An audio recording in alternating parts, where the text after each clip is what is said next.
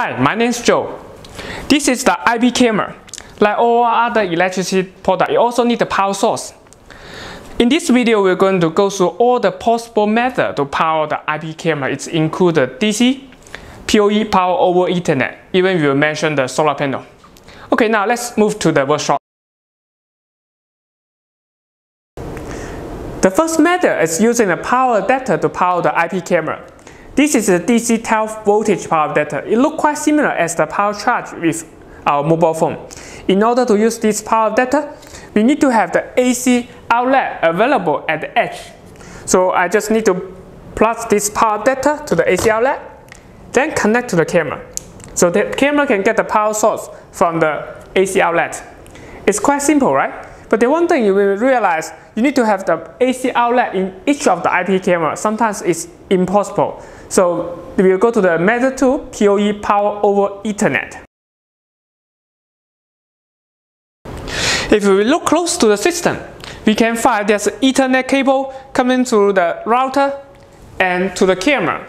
Actually, in the typical IP camera system, you should have the Ethernet cable to each of the camera.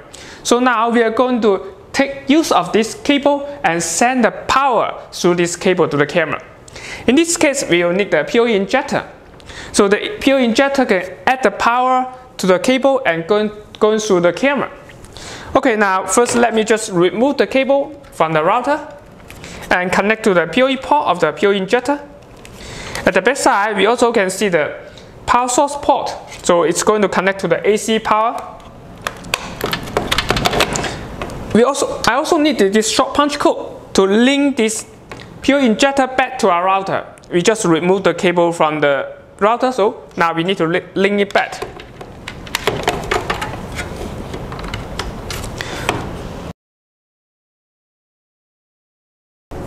This is the PoE switch. You can see there are totally 8 PoE ports. And the PoE switch also needs a power source, which is quite similar as the PoE injector.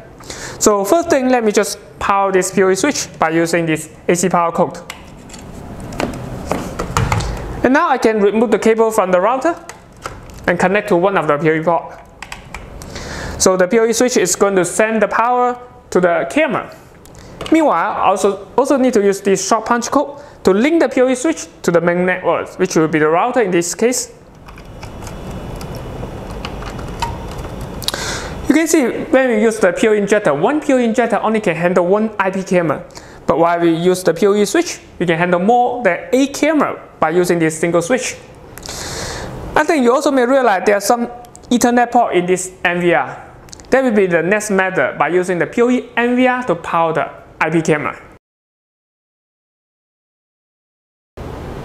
If your NVR has built-in PoE switch like this one, usually you can see the additional RJ45 port at the rear of NVR. We also can use the PoE NVR to power the IP camera directly.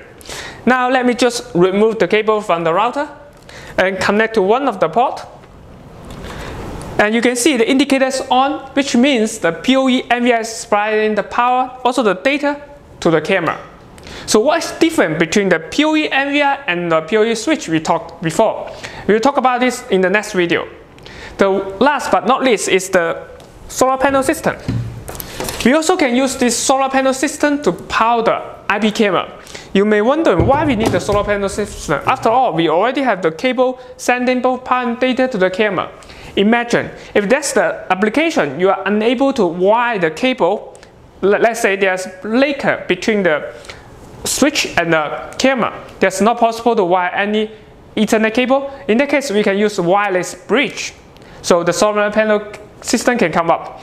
Or you have the fiber optic cable. The fiber optic cable can send up to 10 km distance between the camera and the router. In that case, we also cannot send the power through so long distance. So the solar panel system may come up to play. In the next video, we will talk about how to use the solar panel system to power the IP camera. Alright, that's all for today's video. If you have any questions, please post comment section below. See you next time.